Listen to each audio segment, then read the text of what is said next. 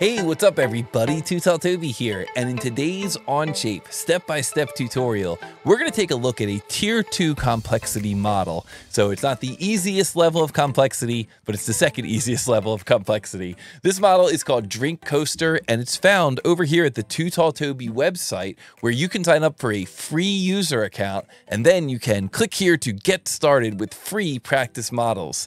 And here we see we've got a repository of over 130 2D to 3D practice models challenges where you can use any 3D CAD system and try to take a 2D drawing and turn it into a 3D model and calculate the mass accurately.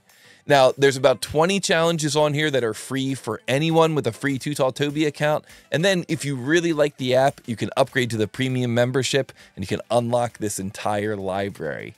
Well, one of these totally free challenges is this one here, 250106. So let's click here to practice and see what we can do with this thing. It looks like 137 people have completed this model so far. So let's see if we can become number 138. So I'm going to scroll down to the bottom here. I'm going to click here to begin and go. What is the mass of this part in XX grams? Very simple here. Just what is the mass in XX grams? Looks like the material for this part is red oak, which has a density of 570 kilograms per cubic meter. So let's take a look at this part. I know we're running against the clock, but it's always good to kind of come up with a game plan. This is a tier 2 part, so I think this is going to be a pretty straightforward build. I think what we're going to do is we're going to start out on the top plane, and we're going to create a rectangle on the top plane with the dimensions of 100 by 100 millimeters. And then we can take that geometry and we can extrude it here to this depth of 9 millimeters. Then once we've got that rectangle in place, we can create a new sketch on that upper face of the rectangle and sketch this 85 millimeter circle. Then we can extrude that down to a depth of 4 millimeters. And then finally, we can get in here and we can add in our radius here, 8 millimeters in 4 places. So like I said, I think this is going to be a pretty straightforward build. I know I still took about a minute to come up with a game plan, but I think it's always good to come up with a game plan before you actually get into the 3D modeling. And if you agree, be sure to hit the like button on this video. So let me move this drawing over to my second screen. Let's bring up our keyboard, and that way you can see all the keyboard shortcuts that I'm using. And let's get into it here in Onshape. I'm going to choose to create a new document. I'm going to call this document 25-01-06 Drink Coaster. And I'm going to store this here in the public workspace in Onshape. And that way, if you ever want to search for this file, you can just log into Onshape and then search this public repository. Just search for this file name and you'll be able to look it up. And that goes for really any of the models in these challenges. There's probably somebody out there who did it, and it's probably searchable here in this public repository. So create public document. And now I'm going to choose to create a new sketch on the top plane. So top plane, S key, begin a sketch. I'm going to press the N key, which is a shortcut for normal 2.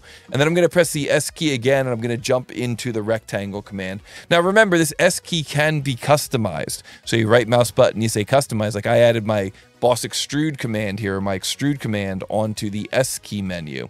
So S key, and then I'm going to choose this rectangle command, center point rectangle, single click on the origin, move my mouse, single click again, let go of my mouse, and then I'm going to type in 100, enter, 100, enter.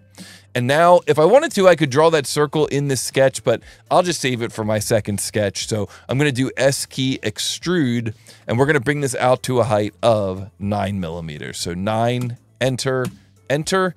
Now I'm going to choose this upper face here, S key, begin a sketch, S key, circle.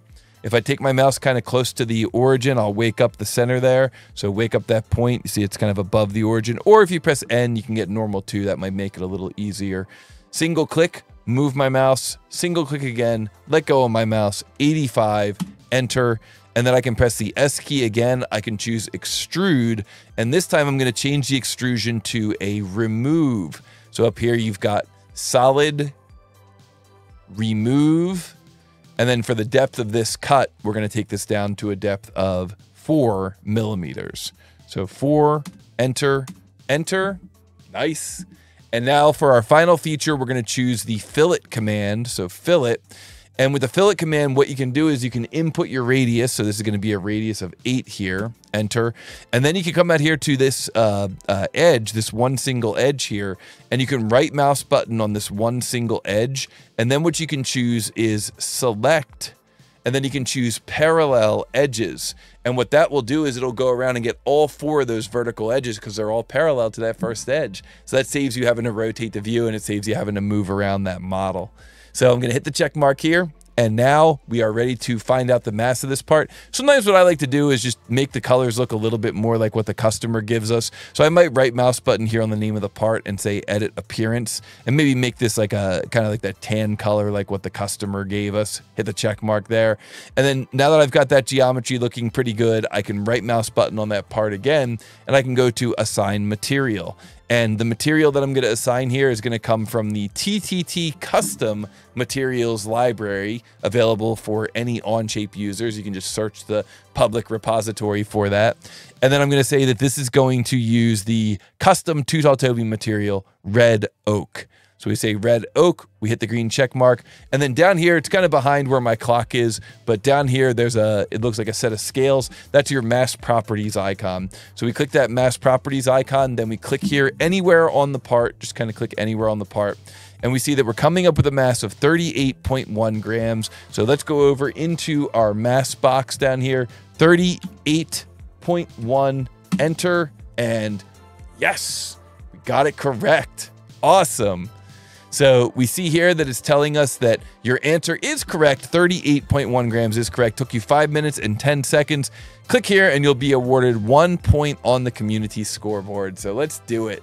So we submitted it. We got a point there. Our answer was within the specified tolerance. And now 138 people have completed this challenge. Nice. And so it looks like my time for this model was 5 minutes and 10 seconds. The average time was 2 minutes and 18 seconds. Wow.